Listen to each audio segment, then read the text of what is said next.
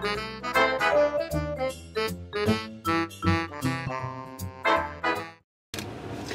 it's some old guy coding again, and somehow I lost a whole bunch of video. So we're kind of starting from scratch here, but I've got the assembly done, so we'll talk about it. How about that? Make sure I'm centered on camera here. I don't know what happened to the... I could have sworn I was recording, but I reinitialized the memory just in case that was the issue there, possibly. I don't know. So one thing new is I got a wider angle lens here. It didn't quite fit on my camera there, but I printed a little ring that interface between the two, and you've got a little bit of a wider view now of what's going on down here. So let's recap the assembly. So one thing I did do is I had heard or read online on the forum that there was some loudness with faster moves, so I'll put a picture up here of what I ordered. It's a little vibration isolator that I've installed in between the motor and the printed part here, trying to keep down some of that noise. Being I haven't tested without it, I don't know if it actually fixes anything, but we'll give it a shot. The other thing here is because of the spacer, two kitty corner, two diagonal nuts, screws go in, and they have to be like 6 millimeter, because the 10 millimeters will not fit into this motor here. It's not threaded deep enough. So you're going to need some smaller or shorter M3s if you're going to do that. And then the other two corners are of the vibration dampener is actually threaded for an M3, so then you just come in with the opposite corners with a regular M10 fits in there good. So that's the one without the switches on, and this is the one with the end switches on. I was a little confused which way to run the screws through on this guy. You can see I came in through from the outside. Initially I had it backwards, but I did just because I wasn't sure about the spacing out there.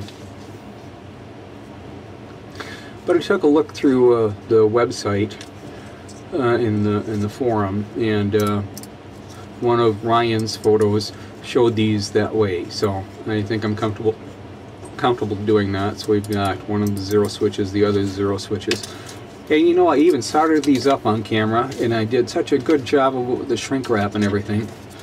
But that's fine. So there's the two stepper motors. Alright, just like that. So that's that. I haven't done anything with the other end of the wire yet until we see what the distance looks like it's going to need to be. Then the other two corners are these guys. And these interesting spaces here that I had no idea what they're for is for these little idler wheels. And there run bearings in there, and they thread, the screws thread through from the bottom here. Mine is sticking out a little top on there, but I don't think that's going to matter. One of the comments I also read someplace, I can't remember where it was, said, you know, snug them down, but don't tighten them up so much that they're interfering with the with the pulleys there. And it's the same thing for this one. They just mirror image. So there's one guy hiding in there, and this guy loaded in from the back, while that guy kind of, well, he loaded in from the back too, I guess, so no big deal. So those, all those idler wheels, so we can deal with the Core XY belt routing. So just one thing, be sure that your screw is, that this is aligned so that the screw is going into it. Excuse me. On some of these other parts, like this one here, it's very easy to crack that piece if you're not in the hole and you're screwing it through, and it splits it. So just keep an eye out for that. So let's go back and take a look at this centerpiece first, though. Excuse me. So here we are, just like that. So we've got bearings there, bearings here, bearings down there, and excuse me, and bearings on either side. This little spot here is to hold the magnet, and this is some sort of a little belt clamp that looks like it should mesh right in there, and it's got room for, excuse me, room for a small wire tie. So let me find the image for the last part. Get it right side up. So that's these guys here, and let me get the right side here first. And I did something a little different on these, and I'll tell you why here in a moment.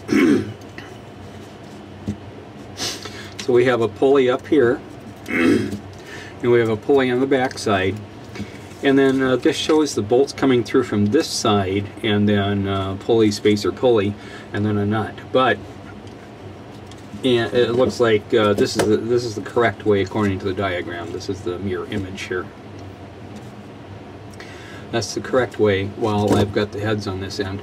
What happens is I've been designing a cabinet for this. Whoops.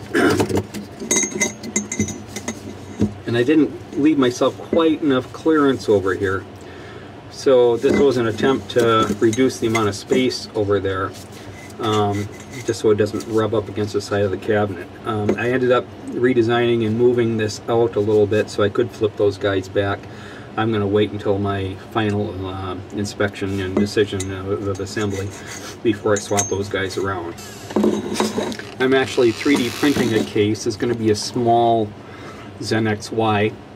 I've got 1 foot square thin piece of plexiglass that we used during some of the laser experiments. It's going to be the top. And actually it turns out that because things I didn't plan out very properly, it's actually, the workspace is going to be a little less than the 1 foot square. But that'll give me spots to put some little tiles in, and I forget his name on the forum group, but he has some sort of a little tile kind of bordering the frame there, and I'll throw a picture up here and get his name. And I think that looked great, so I think I'll have an opportunity to do that with the spacing that's going to be going on. So I think that's it. I'm anxious to take my try at wiring a cabling a ZenXY. It looks interesting. I actually went out to Menards today and got the right sized, there was an issue if you had seen the previous video. I didn't have the 2-inch 5/16 inch bolts, but I did go out and get those today. And while I was there, there was this cute little, you know, Black & Decker crap screwdriver. And, you know, usually I've got that big heavy duty one, but I really don't need a heavy duty one for working right in here. Mostly what I do, if I can find it here, I've got a bunch of these little guys, and I don't know if this will focus on there or not, but it's a little 2.5 millimeter ball head that fits in here just like that. And you know, when I'm sitting there turning away with the you know, 15 or 16 millimeter M3 and my little screwdriver here, you know, you get old, you start getting problems, and my wrists start to hurt and stuff like that. So I figured this is pretty good. It goes fairly slow, too slow. I wish it would go a little faster. Maybe it just needs a charge. And then I just tighten them, get them threaded in as far as I need to, and then we tighten them gently. We don't want to strip it out, of course.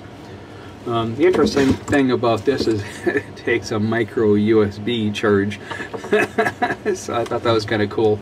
But this was on the discount shelf, and so it was a weak moment. It was my second trip to Menards today, so. Alright, I think that's it. Thanks for watching, and next time we're going to start looking at this and the design on that, and hopefully get into some assembly. Thanks much.